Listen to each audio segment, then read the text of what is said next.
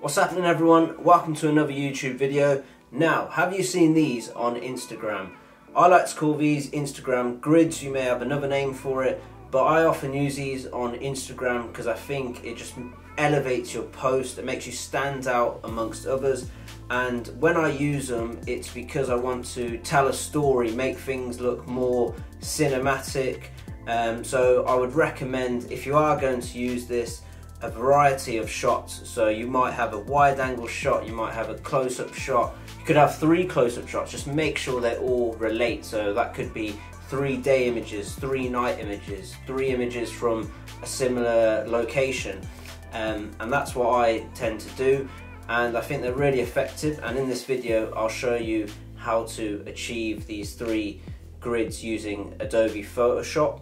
There's many ways to do this. I'm going to show you how I've learned off YouTube as well, and I just want to share the knowledge. So let's get straight into it. So the first thing you want to do is to make sure you've got the 3 images that you want to use in the collage opened in Photoshop. These are the 3 images that I will be using, and then you'd want to have an additional photo open where you'll be adding the collage to. Just make sure this is a 4:5 crop, as that is the maximum size Instagram allows you to upload. From here I'm going to click View and then New Guide Layout. Make sure rows is selected, and then the number of rows, I tend to do 2, 3 or 4. Any more than 4 you're sort of cutting into the space in terms of how much of the image is shown, and especially on a platform like Instagram you're not really going to see much of the image. So I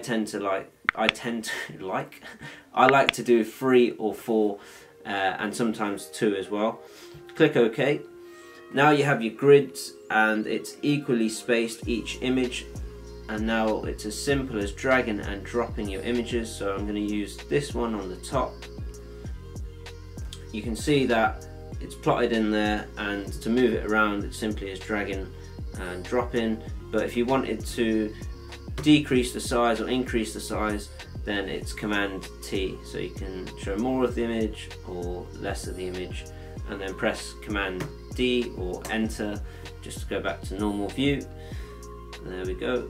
I'm happy with that second image. I'm going to put this one in the middle. So now you can see we've got this extra bit of image at the top which has overlaid the first image we put on. To get rid of this, you use the marquee tool on the top left here and simply go over the extra bit of image and press delete, and then Command D to go back to normal view. And then for the final image I'm going to use this picture of the Sony A7 III.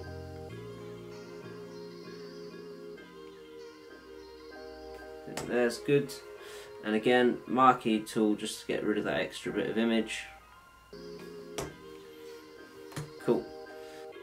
And then the final bit would just be to do File, Save, and then you should end up with an image like this.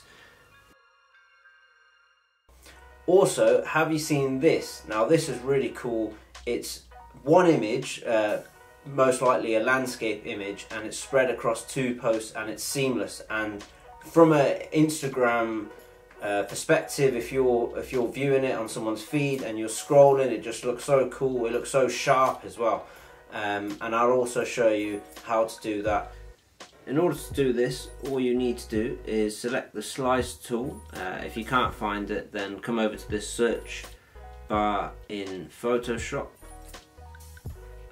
and simply type in slice, and you'll be able to select the slice tool.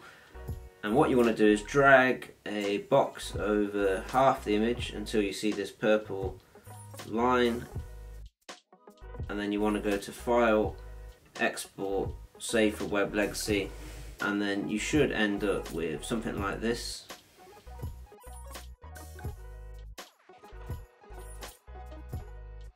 Thanks for watching the video, guys. I hope you've learned something, hope you've taken something away. And also, if you want me to have a look at your Instagram post, if you're a fellow photographer, I do have a hashtag called ShareWithCam. So if you want me to see your work, I tend to go on it every now and again, every few days, I'll dip into it and have a look what's going on, what you've been posting. So if you do want me to see your work, make sure you use the hashtag #ShareWithCam. We're at about 2,500 posts now, which is like amazing. So I really look forward to seeing your work. Also drop me a follow on Instagram and make sure you subscribe to the channel for more photography tips, more POVs, and yeah, just to keep an eye on what I'm doing in the photography world. Thanks again guys, and I'll see you in the next one.